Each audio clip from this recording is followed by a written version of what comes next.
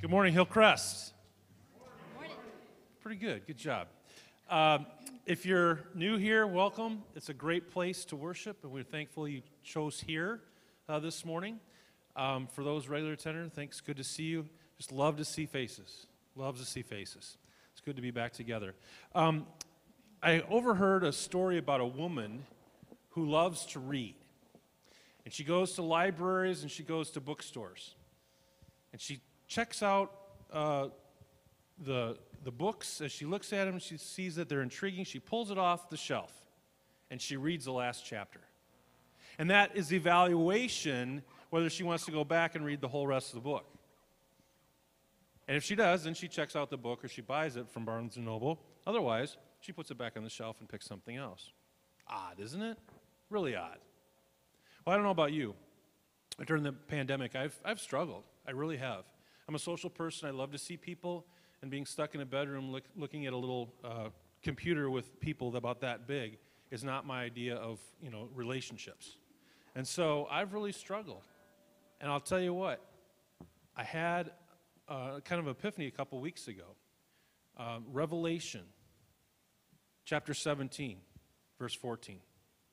It says, "They will wage war against the Lamb, but the Lamb will be victorious, because he is the Lord of lords and the King of kings." That's the last book of the Bible. When we realize he's victorious, the battle is his. There's no panic in heaven. He's got it under control. And I needed to hear that. And as this song came on my life about 4 weeks ago, it's been something that's really I've stood upon, that the battle is the Lord's and we will see a victory. If we know him personally, if we have a relationship with Jesus Christ, he wins. And the battle is his. There's no panic in heaven. He's got it under control. And I need to know that. I need to hear that. So this morning as we sing the song, "See a Victory," the battle is the Lord's.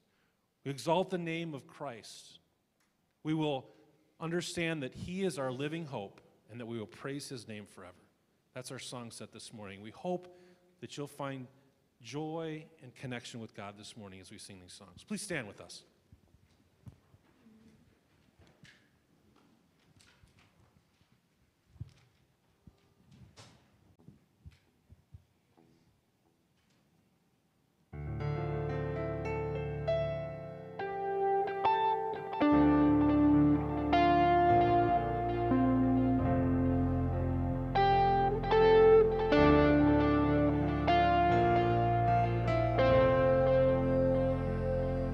The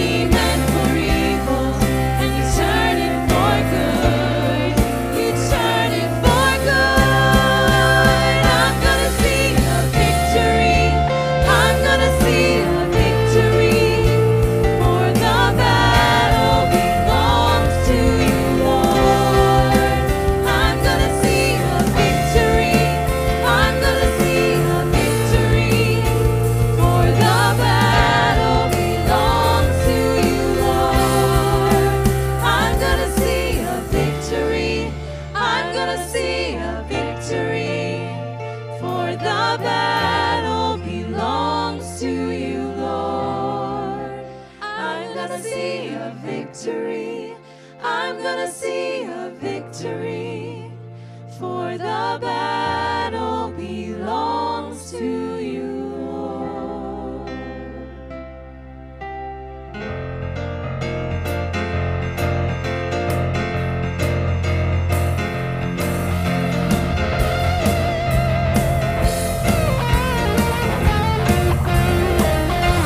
I will exalt you, my God and King, my God and King. I will lift up my voice to shout and sing. I raise my hands to bless your name, You're a great and mighty God who deserves my praise. I will exalt you, my God and King,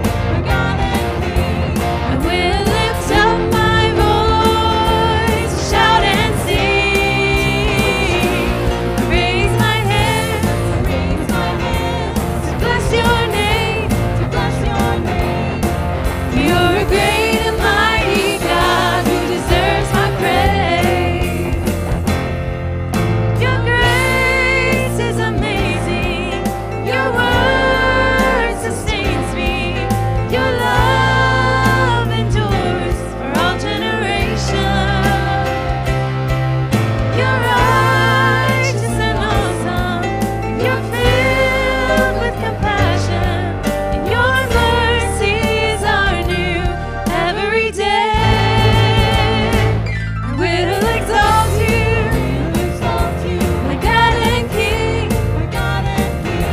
I will lift up my voice to shout and sing.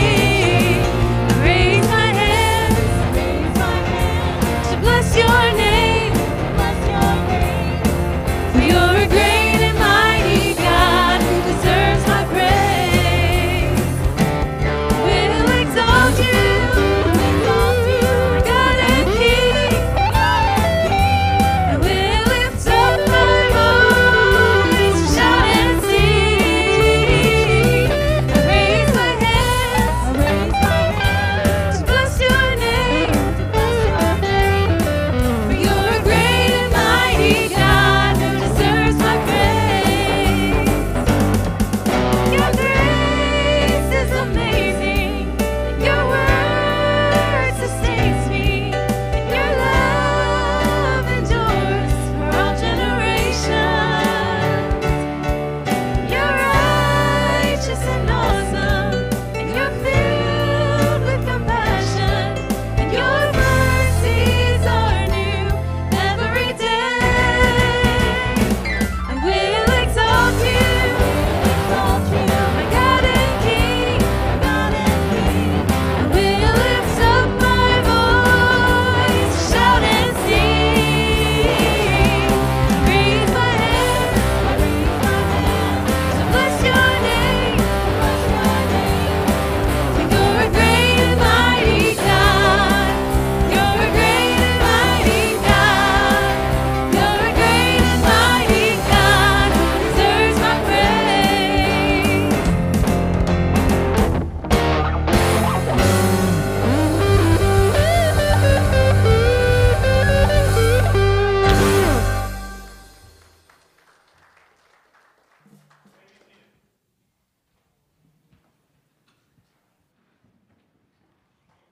Good morning, Hillcrest. It is so good to see you all. And I know you're smiling behind those masks. I can tell. I can see it in the eyes. But it is so nice to be back here and to worship together with you. Thank you, worship team. My name is Nicole Stefile, and I'm going to share with you today a little bit about Family Connect. We have an event happening today, this afternoon, 12:30. And Family Connect, for those of you who don't know, is our ministry to the young families at Hillcrest and to the young families in our community. And it was started about 3 years ago when we kind of took a look at our community and realized, like, all these young families are moving into our area, and we want to connect with them. We want to get to know them. We want to to introduce them to Jesus. And so we started Family Connect out of that desire, and God has been faithful and continued to bless this ministry, and it's been so exciting to watch how God has worked. And one of the ways he's been super faithful to us is through our volunteers. It's been awesome to watch as people come in to serve and get blessed themselves. It's been fun to watch people who thought, like, I guess I could try that out, and then find that they have kind of a new talent or a gift that they didn't even know they had. One of my favorite things to watch with the volunteers is just the way they're able to connect with the families, especially the new families. I think of the people who come in for the first time on usually we're a Friday night, so when they come in for the first time on a Friday night, maybe they're new, checking it out, and a volunteer comes up to them and just says, yes, go ahead and have a seat. Just sit with your family and we're going to bring you dinner. Like, that as a mom, touches my heart. That's amazing. And so to see volunteers interacting then as they're eating, as they're sharing a meal together and helping with their kids and different things like that, that's amazing for me and really fun to watch how God works that way.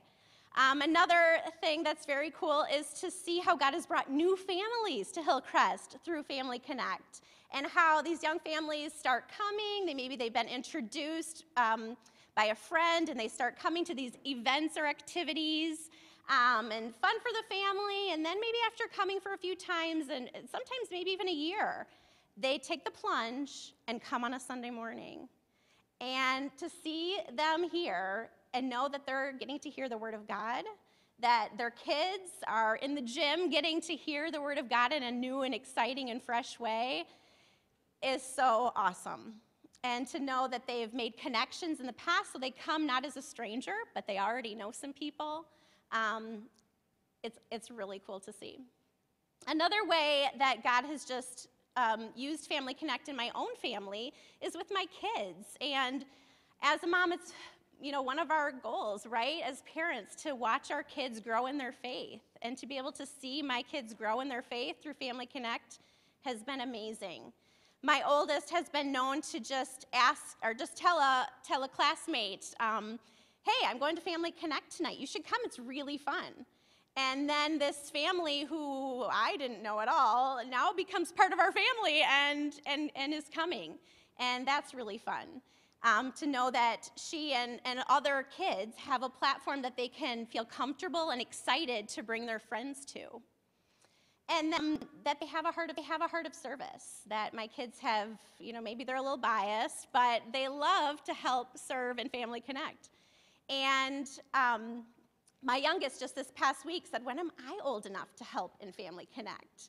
I think she might have been thinking, singing up on stage, but I said, Gabrielle, you are helping. You are helping in Family Connect. Remember when you set the table for everyone? When you helped put out the napkins with your sisters? That was serving. So for me to see my kids get excited about living for God, about serving God, about loving God, that is super cool.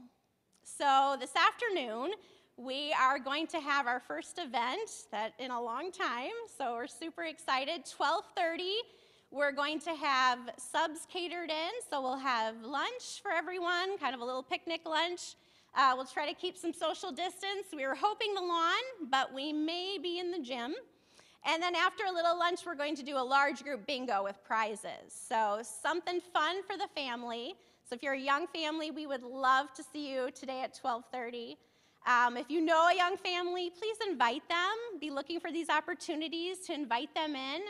And if you're not, we would just love to have you as a volunteer. So be able to connect with those young families in a fun and exciting way. So we hope to see you at 12:30 today. Let's pray. Dear Heavenly Father, I just thank you so much for your faithfulness, for how you've shown us time and time again that you come through, that you deliver.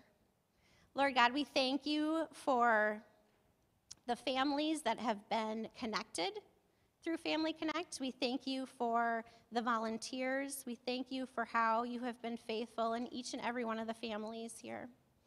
I thank you for this ministry. And Lord God, I just ask that today as we plan for this next event, that you would be bringing new families, that you would help us to connect with them and show what it looks like to live life with Jesus. Lord God, I ask as Eric comes up to preach that you would open our hearts, that you would give us new and encouraging inspiration and how to live for you. In your name, amen. Amen. Thank you, Nicole. All right. Good morning, Hillcrest family. Come on, now we're back together in person. You got to give me a little more love than that, people. Good morning, Hillcrest family. Okay. Didn't need to go quite that hardcore, all right? No, that's great. Thanks. So if I haven't had the chance to meet you before, my name is Eric. I'm one of the pastors here, and I know that whenever a person gets up in front and speaks to a group of people, it's, sort of a throwaway line to say, I'm so glad to be here, that kind of thing. No, but really this morning, I'm really glad to be here, right? I know it's sort of like the theme of everyone up front who has said that. It's just so good to be back together, and it truly is. I want to give a little shout out just to any parents or educators out there. I don't know about you, but I feel like I've started to develop a little bit of a twitch associated with virtual schooling. Whenever somebody talks about virtual school, it's like the heart rate increases. I start perspiring, start having nightmares about missing a deadline, and your kid was marked absent and they have an F and they're not going to get into Harvard on schedule, and with all that kind of thing. So you can laugh at my bad jokes too. Give me that. We've been preaching to the screen for a long time, and so to have your real laughter to my bad jokes, it's like, thank you. Yes, I'm talking about Gabe. Got my back. So. Yeah, it is really good to be in the same space. And then those worshiping with us online, grateful that we have this technology, right? That even for those who are not comfortable being with us or who have just health concerns, we have this technology so we can, at least in some way, be together and worship together, even if not physically in the same space. So there you go. We are in the second week of a new teaching series in the book of 1 Peter called Live a New Identity. So if you have a Bible or want to grab one in back, I'll have it up on the screen to follow along too, or if you're a smartphone Bible person, feel free to go ahead and grab that. 1 Peter will be in chapter 1. So last week, David started us off in the first couple of verses, and we looked at this idea as how Peter is writing to elect exiles. And then we as the church today, we are elect exiles. So as exiles, we are people who our day-to-day experience is not all that we wish and hope it would be because we live in a fallen world tainted by sin. And yet we are elect. We are chosen of God, beloved of God. And there are holy moments all around us if we just have eyes to see it. So that was last week. And then this week in verses 3 through 5 in chapter 1. And the title for today is The Source of Ultimate Joy. Source of Ultimate Joy. So that's what we're looking at today. So let me read our passage for us, look at our big idea, and we'll jump in, all right? So 1 Peter 1, 3 through 5.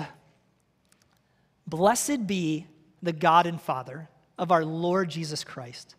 According to his great mercy, he has caused us to be born again to a living hope through the resurrection of Jesus Christ from the dead, to an inheritance that is imperishable, undefiled, and unfading, kept in heaven for you, who by God's power are being guarded through faith for a salvation ready to be revealed in the last time. So that's our passage. Here's our big idea, just kind of where we're heading. Through a spontaneous outburst of praise, Peter shows that joy is available to exiles. The source of this joy is new birth, which is secured through the resurrection of Jesus and allows exiles to live with hope. All right, so that's where we are headed. So let me pray for us, and then we will jump in. Father, you are generous to us to allow us to gather like this, to allow us to hold your scriptures in our hands and have technology so that we can access it and study it closely in so many different ways. We pray that our hearts would be sensitive to what you would have to say to us through your word.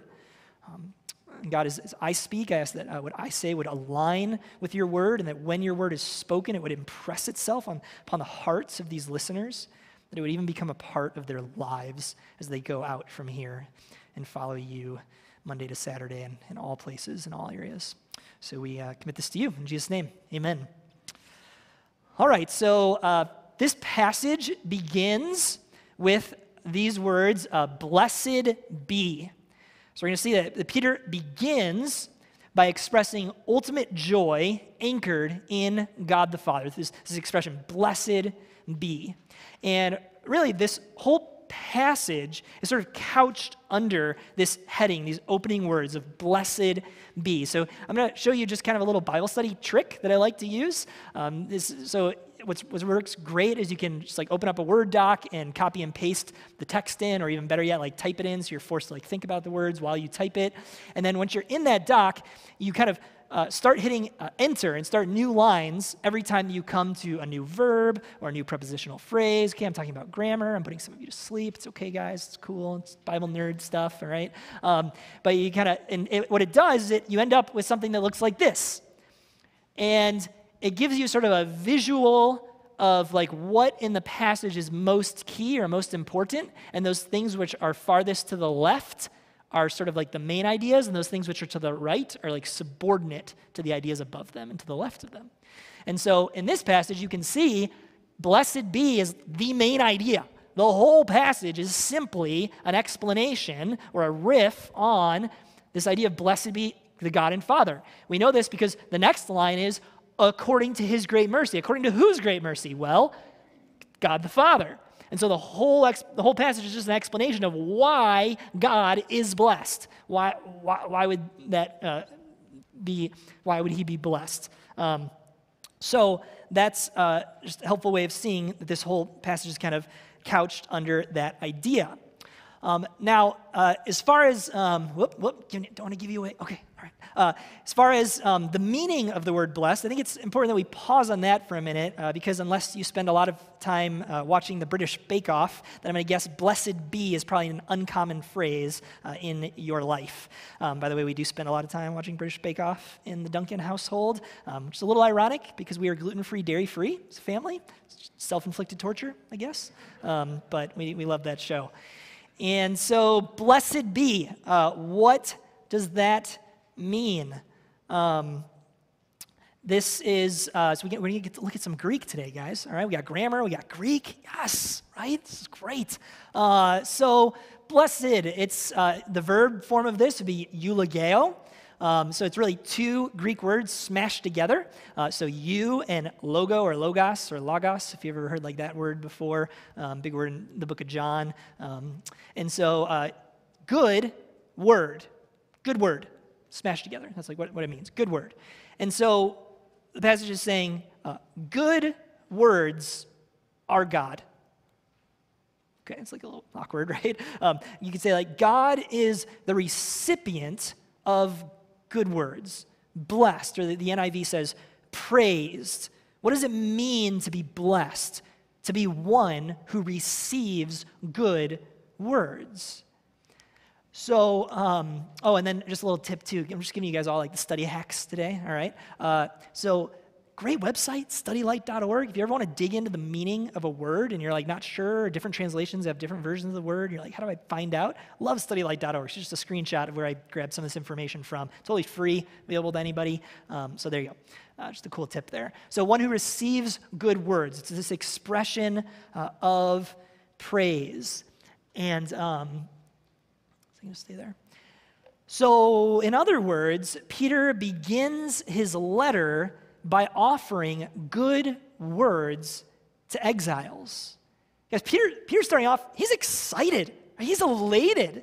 This whole passage is an expression of praise. Blessed be the God and Father of our Lord Jesus Christ. It's a spontaneous outburst of doxology, of simply expressing good words toward God for no other reason than that when God is thought of, good words spontaneously burst forth. And it's worth noting that wording, blessed be, it's not a command. right? It's simply a statement of faith. It's not a command. It's not exhorting. It's not saying, you guys, y'all need to bless God more. You know, God, his ego's kind of struggling. He's just not receiving enough praise lately. Like, you need to help him out, right? Turn up the volume. Or something. No, it's not saying that. No, it's a fact. God is praised. Think about it this way. Let's imagine that there was a Broadway musical, and this musical won all kinds of awards, and its soundtrack went viral, its ticket sales set records, its lead performer and writer started getting asked to write songs for other movies and even a star in a film alongside of Emily Blunt, and best of all, the musical was so good that it landed a multi-million-dollar deal with Disney to become available on Disney+. Okay, we don't have to imagine this. What am I talking about? Thank you, Hamilton. You guys did way better than first service on that. Yeah, totally. Absolutely, Hamilton, for sure. We don't have to imagine. It's the real thing. By my family, we kind of love Hamilton. My wife got me into it first. It is not unusual to hear our 4-year-old running around the house yelling, you know, I am not throwing away my shot. Right? He's always singing the Hamilton soundtrack. So, but imagine, right? Imagine that there was somebody who went and saw Hamilton, and they were just sort of like, meh. You know, whatever. I didn't think it was that great. Just really not into hip hop, or I just think that asynchronous dancing is like so lame, you know. Just, you know, right? They could say that, but it doesn't matter, right? You could say it's bad, but the objective fact is Hamilton's awesome, right? You could rightly say, blessed be Hamilton. Praise be Hamilton. Hamilton is the recipient of good words. If you don't like it, well, like, sorry, but the problem isn't with Hamilton. The problem is with you. Because whether you like it or not, Hamilton is praised. And that's exactly what Peter is saying here about God. It's not a command, it's a fact. Blessed be God. God is praised. It doesn't matter whether you praise him or not. He is praised. It's intrinsic to who he is. And as we consider this posture of praise, let's not forget who Peter is writing to and the circumstances in which Peter lives.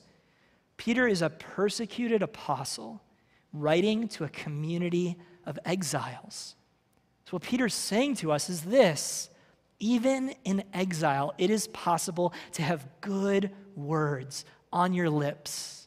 Even in suffering, even in a global pandemic, even amid racial tensions and political divisiveness, it is possible for your heart and your mind to spontaneously burst forth with joy. Blessed be the God and Father of our Lord Jesus Christ. Joy is possible. Ultimate joy, deep satisfaction. It's just a question of what that blessedness is rooted in.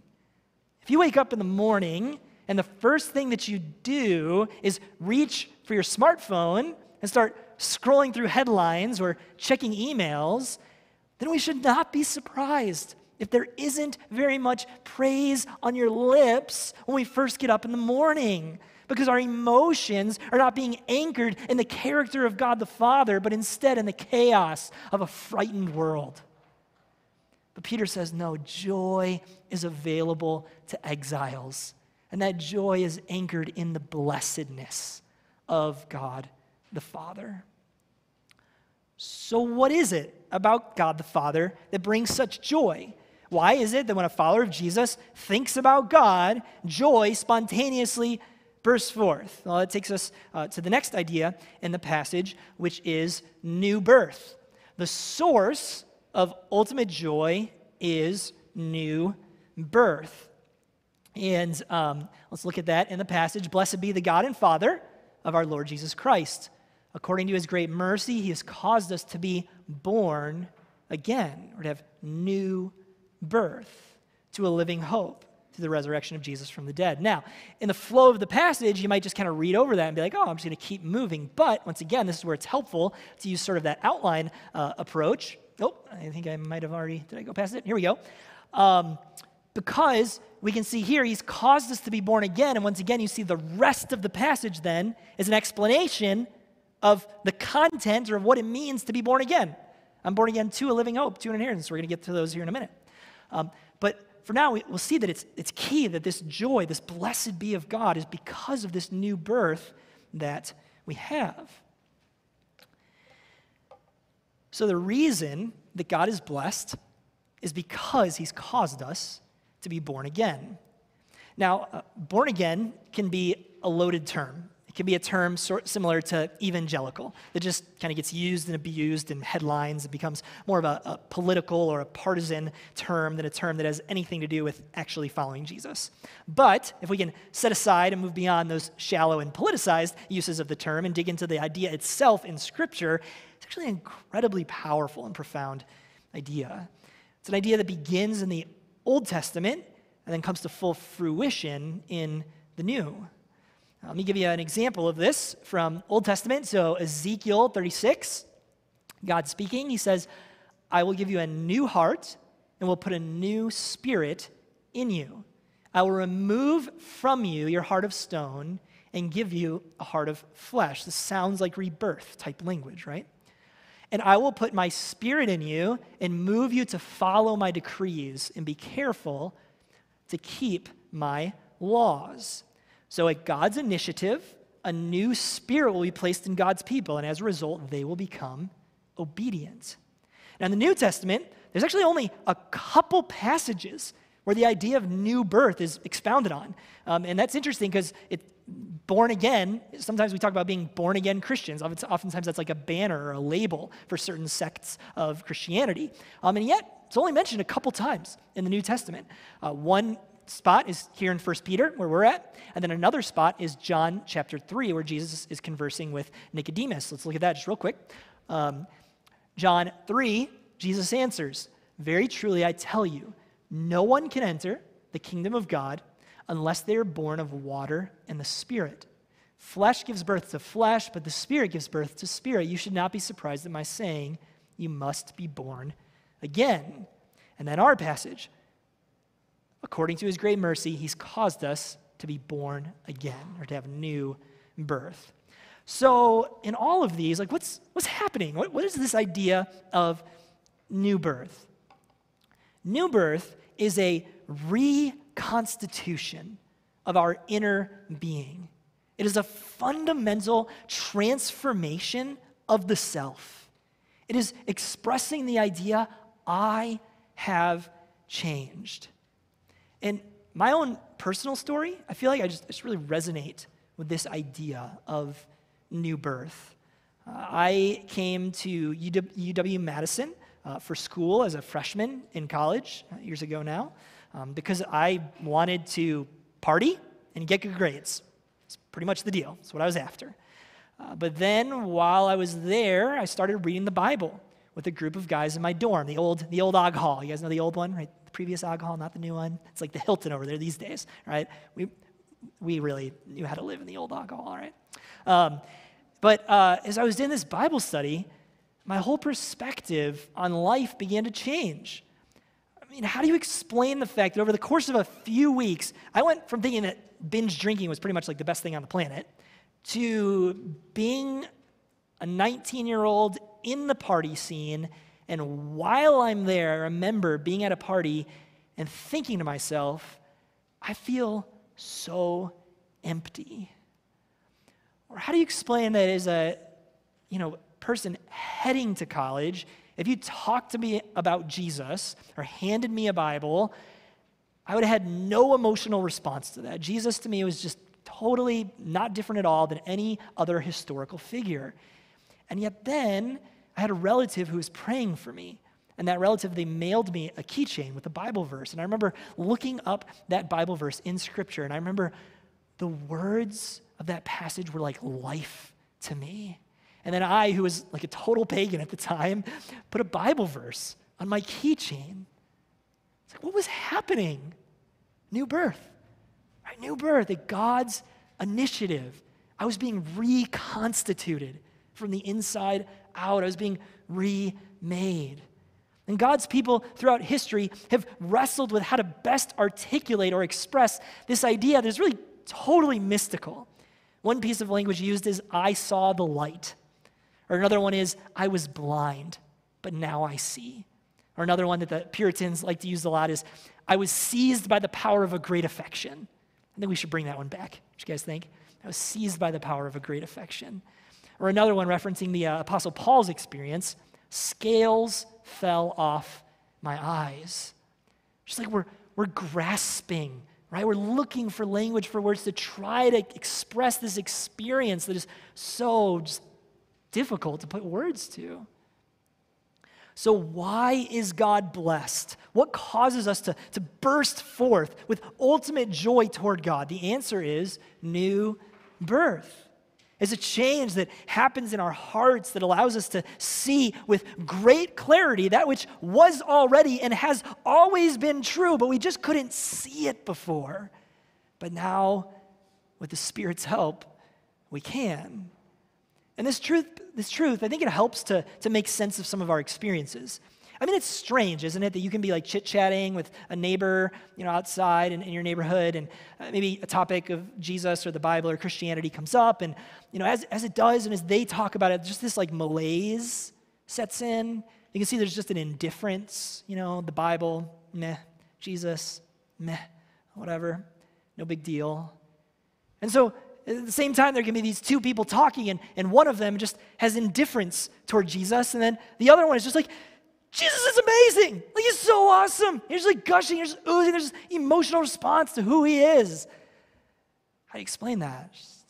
It's new birth. It's new birth. We've been made new. If you have this new birth, then you will just praise God spontaneously, passionately, emotionally. If you don't have new birth, then you'll just pass Jesus by, and he'll look the same as anybody else. It's this new birth that creates in us an alertness to the majesty of Jesus. So the new birth is the source of ultimate joy. If that's the source of ultimate joy, then what is the experience of ultimate joy? What does this new birth actually bring about in our lives?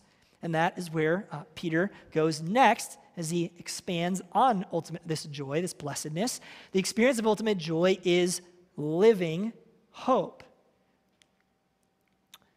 Blessed be the God and Father of our Lord Jesus Christ.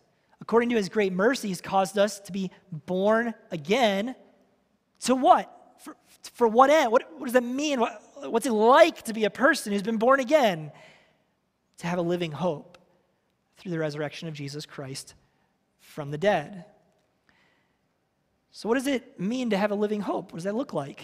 As I wrestle with ideas in Scripture and what they mean and what they could look like in our lives, I often try to think about the opposite, right? Okay, well, what does it look like to live without hope then? What does hopelessness or not having a living hope look like?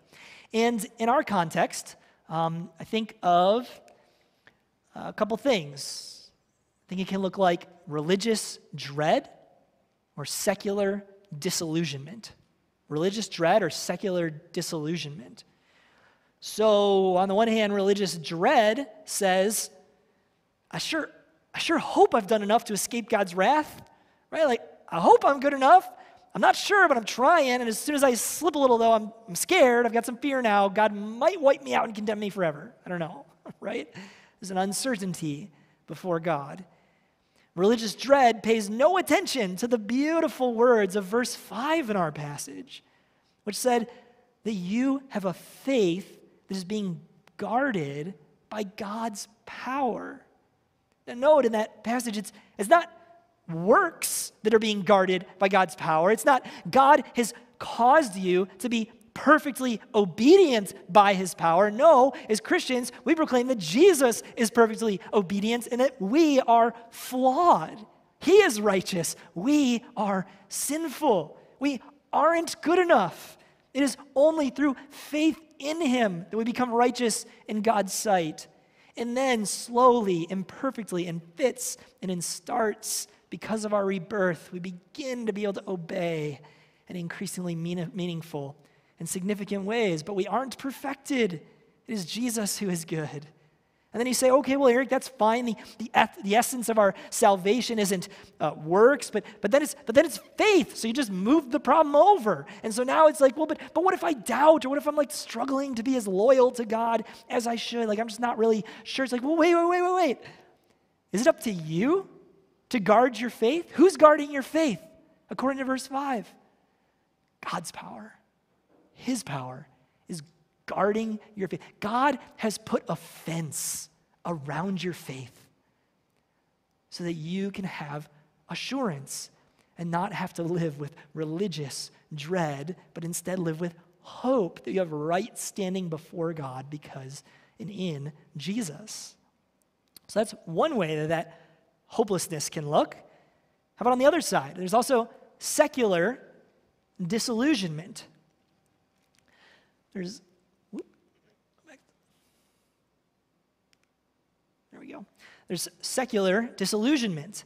It is amazing to me that among a people and a culture who claim that there is no God and that there is no objective moral framework, there is nonetheless such a hunger for purity, such a hunger for an abstract and inescapably moral idea like justice. There's a yearning for a world free from corruption, free from greed, free from racism. But what means of healing is offered to counter these dark forces that seem so intent on working through all of humanity? The problem is, there is none. Mark Sayers is a pastor in Australia and a cultural commentator that I listen to a lot. I love his thinking. And he says this from a podcast. The secular view affirms the theology of the fall, but denies the theology of redemption. In this way, the secular story is a partial version of the Christian story. The fall is real, but redemption is not. The secular world has inherited Christianity's prophetic tradition of self-critique, but in rejecting Jesus has forfeited any means of forgiveness or restoration. In other words, the secular view is all fall and no redemption. I mean, guys, it's the year 2020. Humans have been trying to fix the world's problems for millennia, trying to DIY our own redemption. And yet, here we are amid a global pandemic. We've got wildfires blazing on the West Coast. We've got politicians threatening the very fabric of our democracy. We've got deplorable levels of racial injustice in one of the supposedly richest and freest countries in the world. And yet, you think that if we could just tweak a couple policies or replace a few individuals in Washington, D.C., then somehow everything will be okay? No. No wonder people are so disillusioned. No, but as God's people, we have been reborn. We have a living hope.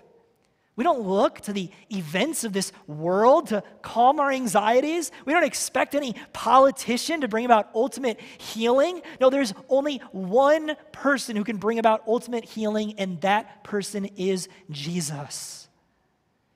Because of Jesus, we can live with hope. And Peter goes on to tell us the content of that hope. What is it that we have hope in? What is it that we are looking forward to? And that's his last idea in this passage, which is our inheritance. The future of ultimate joy is an eternal inheritance. It's an eternal inheritance. Now, when we hear that idea of eternal inheritance, we might initially think, I'm not exactly sure what that means. I don't know, inheritance. How do we think about that? And there it is in the passage there, right? From the dead to an inheritance that is imperishable, undefiled, and unfading. So what is an inheritance? Well, something that is valuable. In the future, can we pause on the valuable? Some of you guys are like, oh man, the inheritance I'm passing to my kids is not going to be very valuable, okay, right? But, hopefully, right, theoretically, it's an ideal there, something to chase after. And in general, when you do talk about inheritances, it's hard to say the plural of that, inheritances. You're talking about something valuable. It's something that's in the future, and we're not exactly sure when we'll get it, and it's intended for particular people. So for me, I work also for InterVarsity Christian Fellowship, our national office. It's on the west side of Madison, and kind of the department I'm in, broadly speaking, is under advancement, which is sort of like fundraising, right? Trying to raise more dollars to help fund the mission for more college students all over the country to know Jesus and to follow him. And so within advancement, then we have another little sub-department called planned giving. And in planned giving, we help people to write InterVarsity into their wills and into their inheritance in order that they can fund the mission to have God's work go forward. And as we think about like that department, it's people's inheritance, people's wills. It's valuable. There's real money there. It's in the future. It's not now. And we're not exactly sure when we're going to get that money. And it's intended for particular people, right? So we can see how with the idea of heaven, or the idea of our future hope, of what God has in store for us in the future, inheritance is a helpful idea, right? Because it's going to be amazing. It's valuable. It's worth pondering. It's worth thinking about. It's worth looking forward to. It's in the future. It's not now. We're not exactly sure when we're going to go and be with the Lord or when Jesus will return. Just some uncertainty about the timing. And it's intended for particular people. As David talked about last week, we are elect exiles, the chosen of God. And so, inheritance is this fitting idea for what awaits us as followers of Jesus. And note also the words that Peter uses to describe that inheritance. To an inheritance that is imperishable, undefiled, and unfading. It's like, does Peter know his audience? Does he know he's writing to skeptics? Does he know he's writing to people who are suffering, right? They're skeptical. They're like, oh, is the inheritance really still going to be there? It's probably being diminished by all of this evil, isn't it? It's probably wasting away. Probably like some level of like taintedness is sneaking its way into God's space. No, it's imperishable. It's undefiled. It is unfading. It doesn't waste away day by day, little by little, like all of our earthly possessions do. No, it is undefiled. It is unfading. And so there's hope there waiting for you. Even now, this inheritance is awaiting us. So Hillcrest family, there is joy available to exiles. Our experience in this world is challenging. We don't want to minimize our struggles, but God is blessed. There can be good words on your lips and at the front of your mind every moment of every day if you remember your new birth. You can experience ultimate joy, not from the turbulence of the world around you, but from the resurrection of Jesus from the dead and from clinging to the living hope that resurrection brings. Blessed be the God and Father of our Lord Jesus Christ. He has given us new birth into a living hope through the resurrection of Jesus from the dead and into an inheritance that never spoils or fades. Amen? Amen. Let's pray together as we continue to move into worship. Think about this idea more of living hope. God, you are so good. You're so awesome and kind to us, to give us this inheritance, to anticipate, to root our hope in. We thank you for it. We thank you for this new birth and how it remakes us and gives us new eyes to see things in a whole different way. God, amidst the various and very real challenges facing each one of us individually, as well as us collectively as a church and collectively as a world right now, we pray that the blessedness of God would be on the forefront of our minds, at the tip of our tongues at all times, that we would have this ultimate joy anchored in you and not in the ever-changing circumstances of the world. We're so thankful, Lord, for the living hope that we have in you. It's in your precious name that we pray together. Amen. Please stand.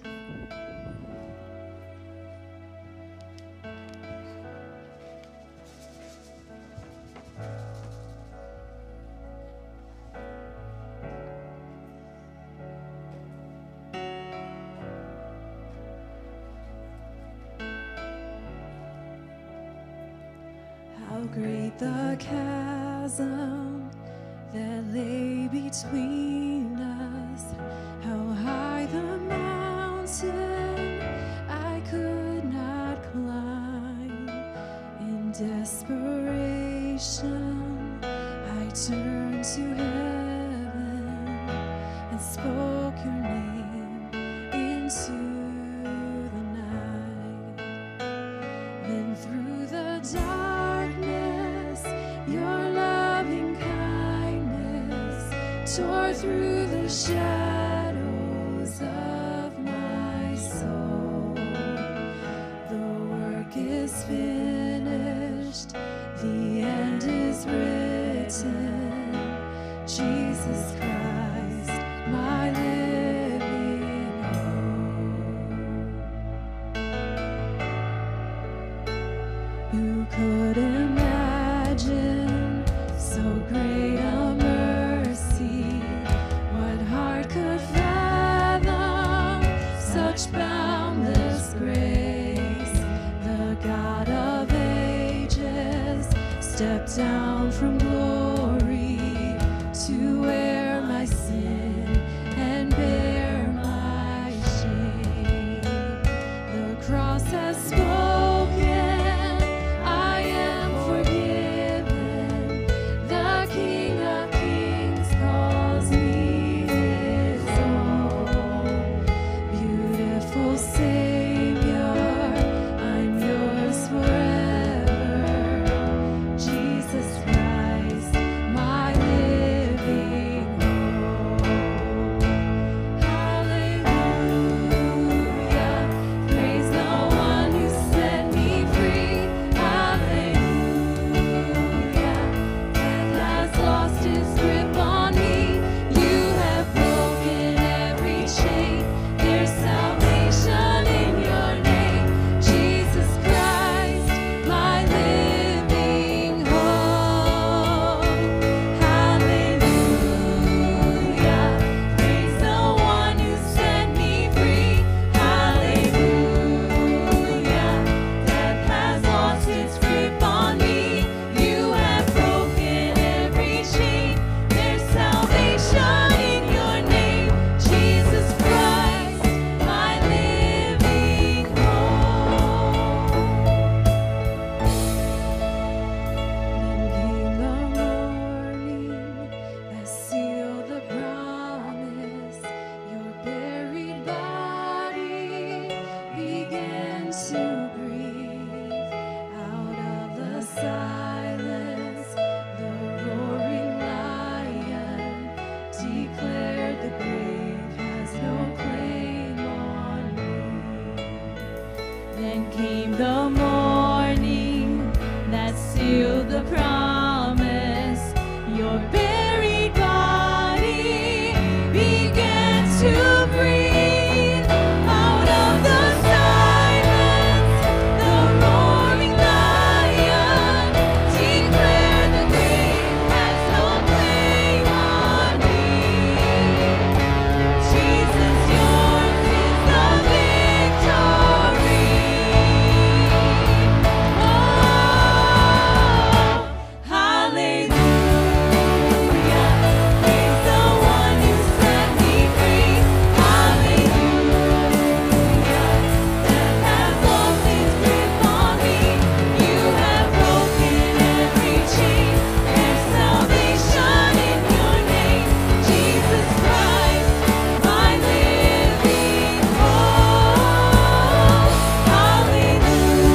Hallelujah, praise the one who set me free. Hallelujah, death has lost its grip on me. You have broken every chain. There's salvation in your name, Jesus Christ, my living hope. Hallelujah, praise the one who set me free. Hallelujah,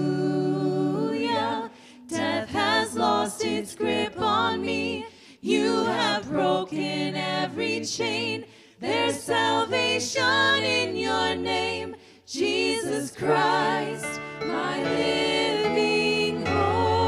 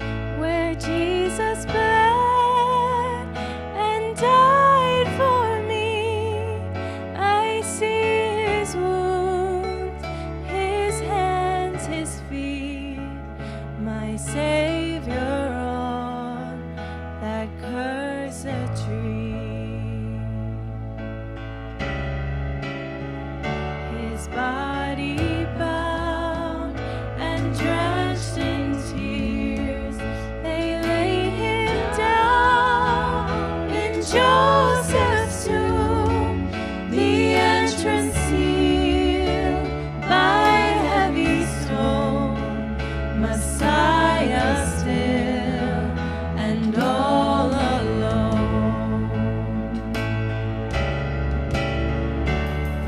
Oh, praise the name of the Lord our God.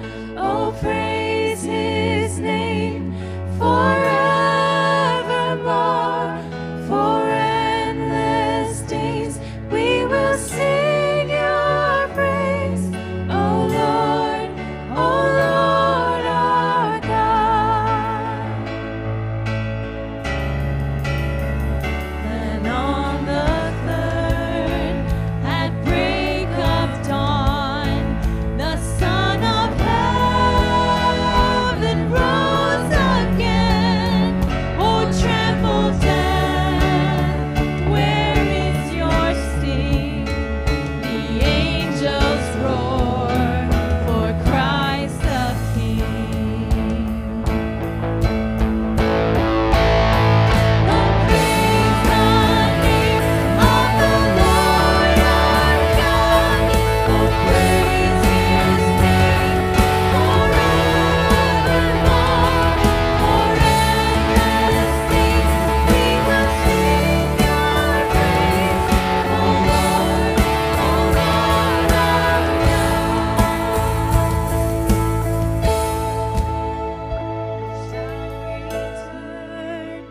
In robes of white, the blazing sun shall pierce the night, and I will rise among the saints, my gaze transfixed on Jesus' face.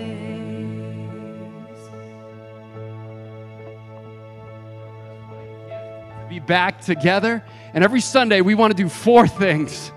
We want to preach a sermon rooted in the text, pointing us to experience God through his word. We want to tell stories of his faithfulness and life in the body.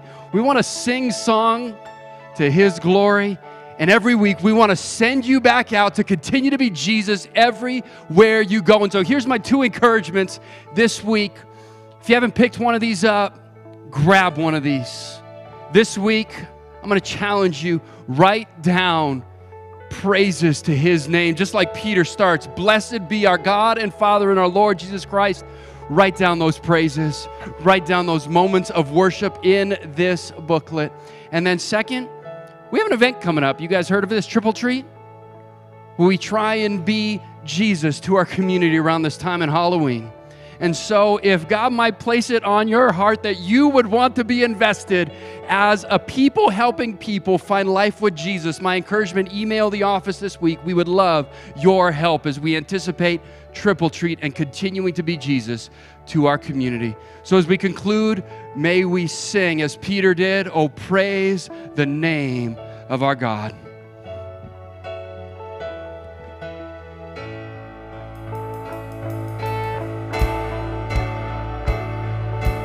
Praise the name of the Lord our God.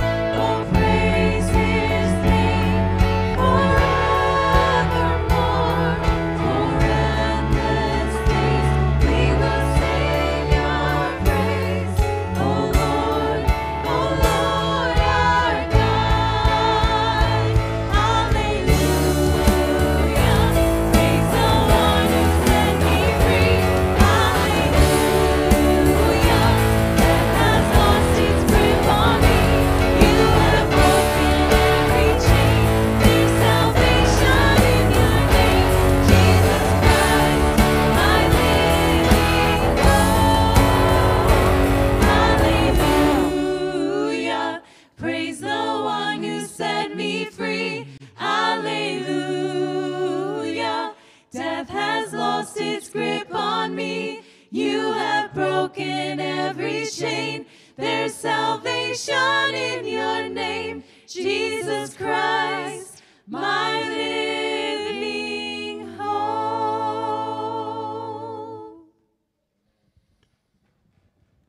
We love you. And we can't wait to see you next Sunday. Have a great week, Monday to Saturday. And as you leave, just give some space. Have a great week.